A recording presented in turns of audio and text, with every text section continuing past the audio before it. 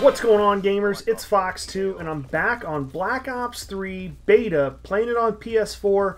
This gun is awesome. This has got to be one of the best guns in the game, at least that I've tried. It's the Shiva. It's basically the equivalent of the FAL from Black Ops 2. Here in this game, I'm doing some team deathmatch, which is a little bit slow for me. So I'm not going to show you the whole game, but I get off to a real nice start, 9-0. And then I have I fail with a Hellstorm missile pretty badly, but this gun here it's the semi-automatic, so single shot every time you pull the trigger. It's extremely powerful, and there's really not much recoil. I do recommend the reflex sight if you've got it, but the iron sights aren't bad.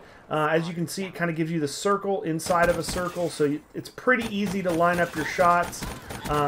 The recoil is pretty much straight back. It doesn't kick side to side or up very much. And with it being a semi-automatic, it's really, really easy to control. Now, I haven't tried, I haven't earned any of the other attachments or anything, and I don't really like suppressors. Suppressor could be good on this for, I could see for search and destroy, because this gun is really, really good at long distance.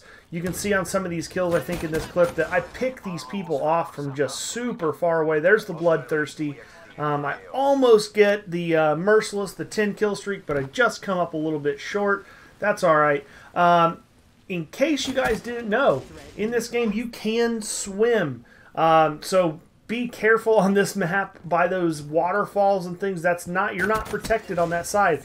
People will oftentimes come jumping out of the water and just spraying you down with an SMG or like an automatic pistol or something of that nature. So you can see there, this gun is a 2-shot kill from just about any range.